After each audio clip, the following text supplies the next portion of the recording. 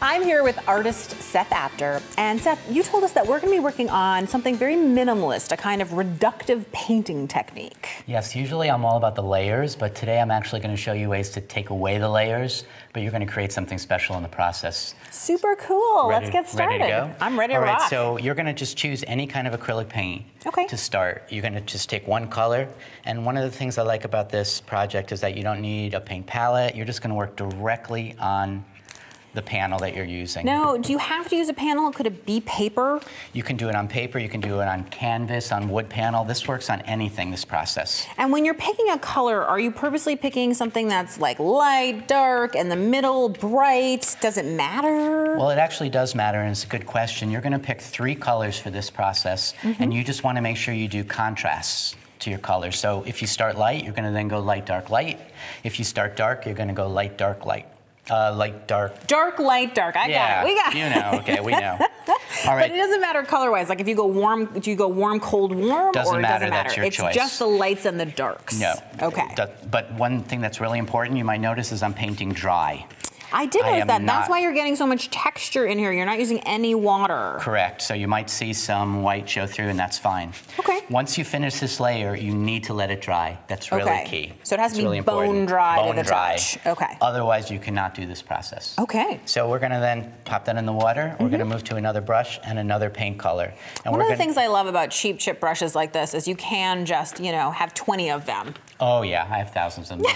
And they're the only ones I use, and I'm fine with throwing them away when I'm done. And you know, when they get trashed, I was also going to say you can make art out of them. You can glue them onto your canvases. You can pretend that it was purposeful. Yeah, super cute. So you can see this is a dark color compared to the lighter color underneath. And what I'm going to do is just spread it out.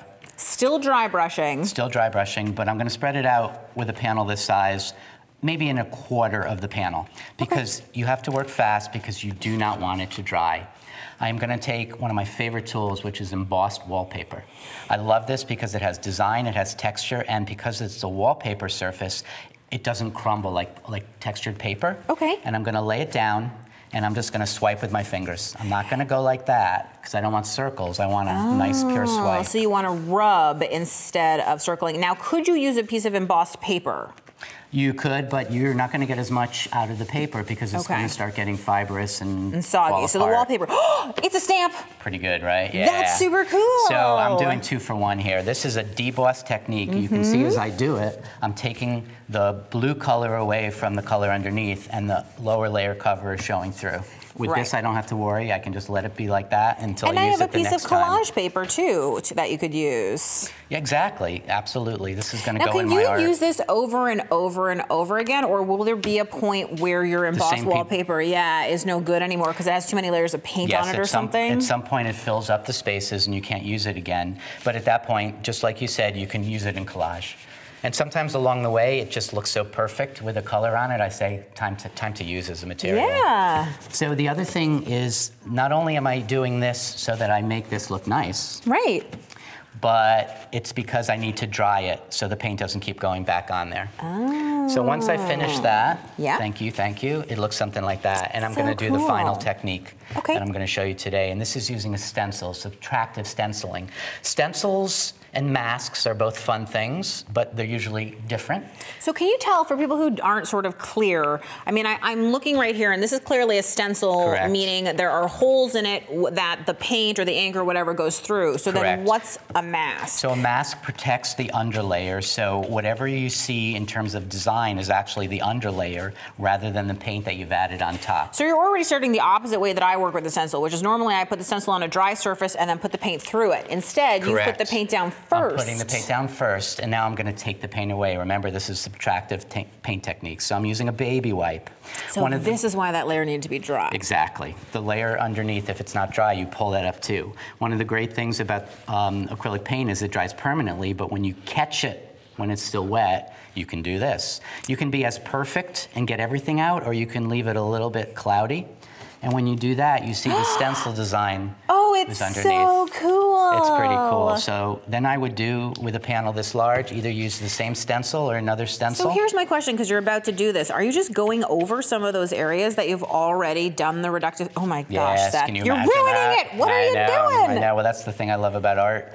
and mixed media art in particular, you can be as free as you want and as messy as you want. And I could do this again.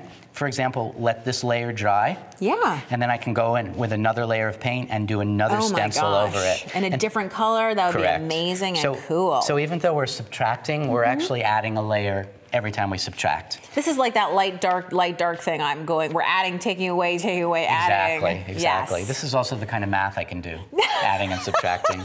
So once you've done that, you have something that looks like that. Super cool. Right now, if you look closely, you can see the design from the embossed wallpaper underneath. And that's why you wouldn't just add a stencil to it, because that would actually cover that up. I was gonna say, I like so much too that I look at this and I can't tell, is the blue on top of the white? Is the white on top of the blue? Where did the purple come from? Is it collaged on? Like, how did that happen? I like when people can't tell how I make my art. So the final touch, I am gonna add layers.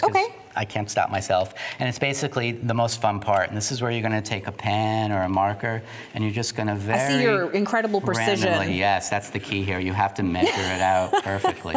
Perfect circles every time. I'm choosing some darks. And a couple warms for that contrast. Some warms, yes. And you know, if we look at the final piece that you have right here, we can see how you've done that beautifully. And this is certainly something that really anybody could do, Seth. Yeah, I think it's an easy thing to do, and I think it's not so obvious, so it's a fun thing to try.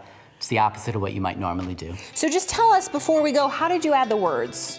Oh, I added the words with rubber stamps on a separate piece of paper, and then I just glued them on, and then I did more doodling over. Because more is more. More is more. That's awesome. Thank you. Absolutely.